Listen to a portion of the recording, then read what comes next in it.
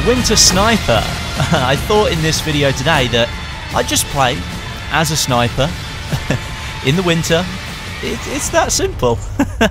No, I watched the Captain America film called The Winter Soldier earlier this week, and I like the theme song so much, and that's the one you've just listened to, although it's slightly different.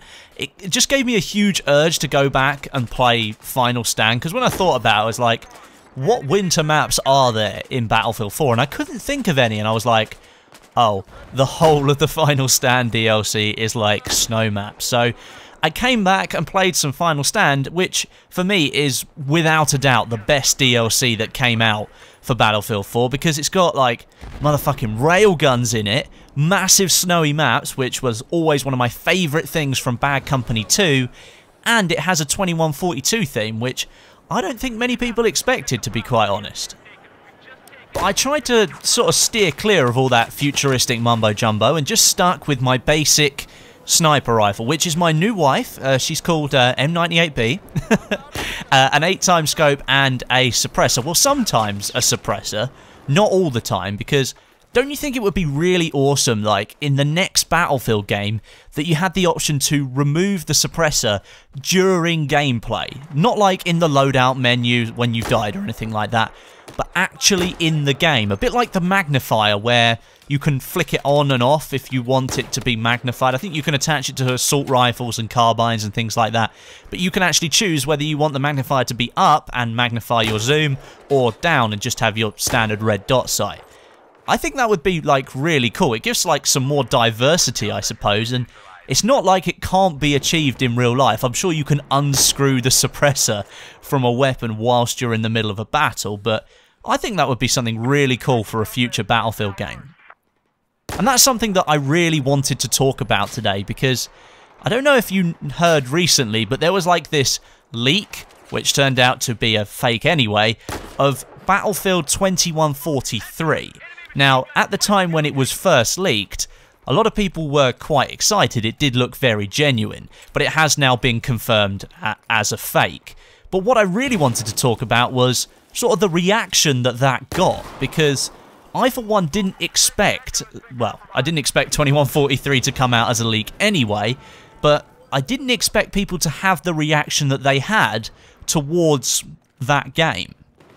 Given that the majority of FPS games right now are pushing this futuristic theme, which started with Titanfall and then moved on to Call of Duty with Advanced Warfare and now Black Ops 3, I was kind of surprised to see so many people supporting the idea that Battlefield could have been going in the same direction.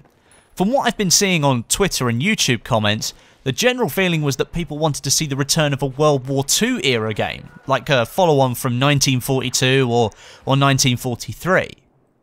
Now, both of these routes for the future of the franchise, I think, would be supported, as they ultimately derive from the military background, which is what we've become accustomed to, unlike Hardline, which I think is probably the main reason why that game might have fallen out of favour. When you say the word Battlefield, what do you actually think of? For me, I think of like these massive open-scale battles, huge amounts of warfare, like storming a beach or pushing across a desert in an army of tanks. You get that feel that Battlefield would work in a futuristic setting, and in a World War II setting and past, as has been proven both times before. Which is why I think probably both directions could be perfectly valid for the future of the franchise. It's already been confirmed that the next installment will be military focused, which a lot of people rejoiced about when it was announced, but it's still very unclear sort of where we're going to be visiting in the next game.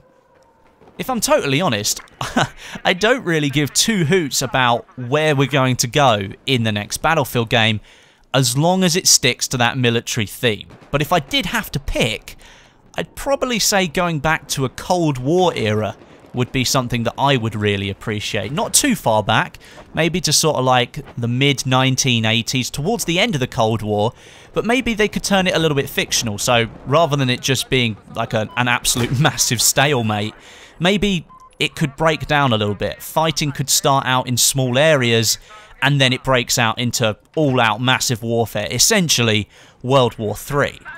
You can have battlegrounds in the US and Russia and in places in between as each nation tries to occupy as much land as they can to ultimately make themselves more powerful and overthrow the other.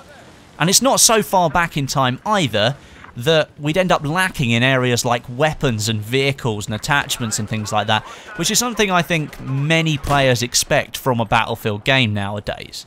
Battlefield 4, as you can see, offers so many weapons and attachments, it's just untrue. That's what I'd like to see, a Cold War era Battlefield game, maybe with a fleshed out campaign as well, and not just as like a byproduct. I really like the way that Hardline tried to push the campaign as much as it possibly could. Maybe they could get some good writers in and write a good Cold War era story that would be about sort of 8 to 10 hours worth of campaign. I think that would be quite cool. But if that doesn't happen, then they could always just give us Bad Company 3, and I think everyone would be happy with that. But what do you think? Where would you like to see Battlefield go next? You'll have to tell me in the comments. I do read all of them, and I know that a lot of people will have opinions on this. So if you do have something that's rather strong, or just like an inkling of what you'd like to expect, then do leave a comment today, because I'd like to sort of get a feeling on what people would like to see in the future. But thanks very much for watching. Hope you enjoyed the video. Leave me a like and a comment. It is always appreciated.